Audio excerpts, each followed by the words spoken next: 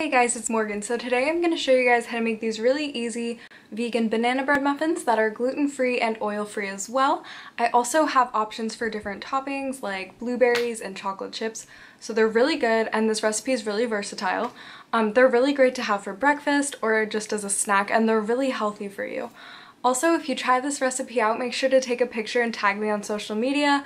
I will have my social media handles listed in the description down below. I will also have all of the ingredients and the instructions for this recipe listed in the description. Thank you guys so much for watching, and I hope you enjoyed the video.